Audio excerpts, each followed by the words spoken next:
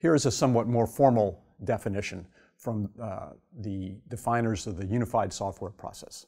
I'm not going to recite it for you, but I will mention several key elements. One is architecture is all about decisions, the choices that the architect makes about how, which components are there, how they interact, and how the non-functional requirements are being dealt with.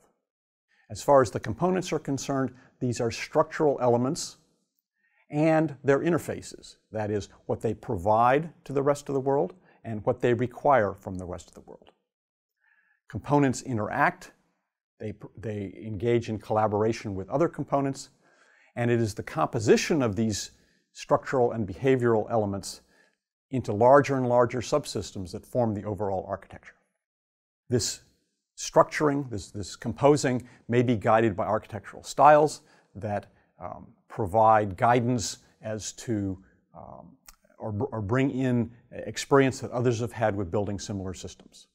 The decisions about software architecture concern not only the structure and behavior, but other important elements such as usage, performance, comprehensibility, understandability, economics, technology constraints, and trade-offs and aesthetic concerns.